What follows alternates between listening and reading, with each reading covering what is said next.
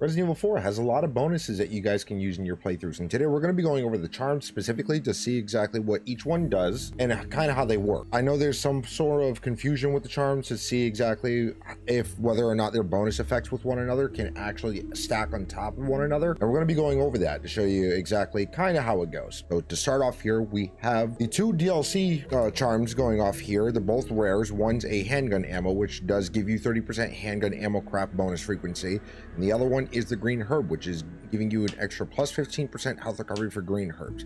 Very good early on, not so much really good late game. I mean, unless you plan on using the handgun ammo one to kind of work with your minimalist runs if you don't have cat ears, so you can kind of use this one, but other than that, you can easily replace this green herb one later on down the line.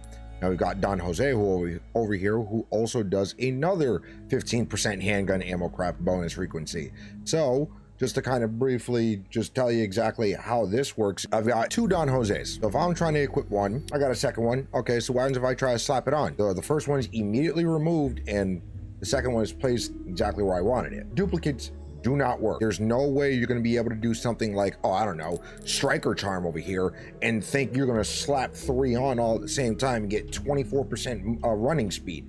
That's definitely not going to happen. That would immediately break the game. There's nothing that's ever going to catch you. That is just ridiculous. However, what you can do is, so long as they're basically not the same one, but they do have the same bonus that you can use, the same perks, you can do something like this, to where there is the handgun ammo, there's Don Jose, and I believe JJ does the same thing as well.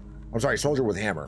So just off those alone, we're looking at 65% bonus frequency to craft bonus handgun ammo. And there you go. I would definitely be using this on my minimalist runs if I don't have cat ears. You're constantly just making bonus ammo, or at least a highly likeliness to craft bonus. Not really, it's still kind of RNG, so depends on how you want to play it. But let's go back to the list here. So we got Don Esteban, who is 15% shotgun shell crap bonus frequency. Zealot with Scythe, submachine gun, 20% submachine gun ammo crap bonus frequency. Then we got Don Diego with plus 15% rifle ammo crap bonus frequency. Dr. Salvador, which is another rifle ammo crap bonus frequency. Don Manuel is submachine gun, 15%. Zealot with shield is 20% shotgun. Bella Sister is 20% magnum. Soldier with hammer, we went over that. Zealot with bowgun, 20% bolts. Soldier with dynamite, 30% attachable mines bonus craft. Leader Zealot plus 10% health recovery for green herbs, so him in the green herb one. Soldier with stun rod, 15% bonus craft. Isabel, 30% health recovery for Vipers. Don Pedro is 40% health recovery for Vipers, so those two pair very well together. And Maria, 15% magnum ammo bonus craft frequency. There are a total of 16 commons, 8 rare charms, 4 epics, and 2 legendaries. We're not going to count the 2 rares DLC ones that you get at the very beginning of the game. Next up, Chicken, 100% health recovery for all egg types. Black Bass, same thing, but for Black Bass.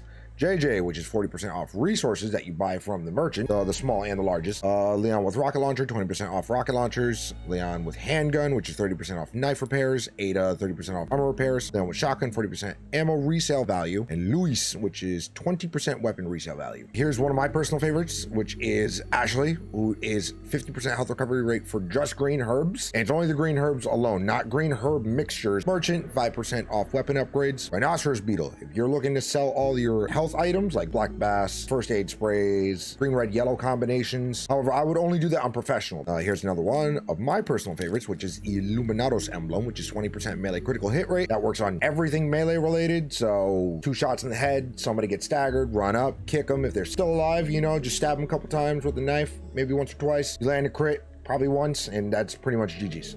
Cute Bear, -1 gunpowder when crafting, so shotgun takes like 12, it goes down to 11, sniper 10 to 9, etc, etc. You know how that goes. The last favorite of mine, which is Striker Charm, supposed to be a callback to the Dipman glitch back in the original RE4, so they turned it into a charm, plus 8% running speed. With acquiring these though, depending how many points that you put into acquire your charms, say you're putting 3 silvers in there, so there is a table for you putting in 3 silver coins. You're gonna get item A, B, C, D, E, F, to whatever, and then once you reach that amount, I think it's about 5 or 6 in that table. Once you reach the last one, it resets back to the top. Typically, if you're going to try to aim for as many as you possibly can with the limited amount of coins that you may have, whether the silver or gold, you want to save it first, trying to see what your drop table is looking like. So do, you know, 3 silvers 5 times, see what you get. You don't like it, switch it up. 2 silvers, 1 gold, see what you get out of those 2 or 5 or however many you got. Don't like it, load it back up. 1 silver, 2 gold, etc., etc. Just keep switching up the combination. Try to see what you get. Which one's gonna net you the most value? Gonna be a lot of saving and loading. That's all gonna remain the same until you jump into a new game plus. So once you kind of have gotten everything that you basically wanted, just start stockpiling for the next new game. That's the only way you're gonna get the rest of the charms in the game. So it's gonna take a couple more playthroughs, maybe 2 or 3 in total for you to get all 30, 32 if you have the DLC, but that's basically how that works. If you guys like this, make sure to drop a like. Please consider subscribing. I just want to clear some of the questions that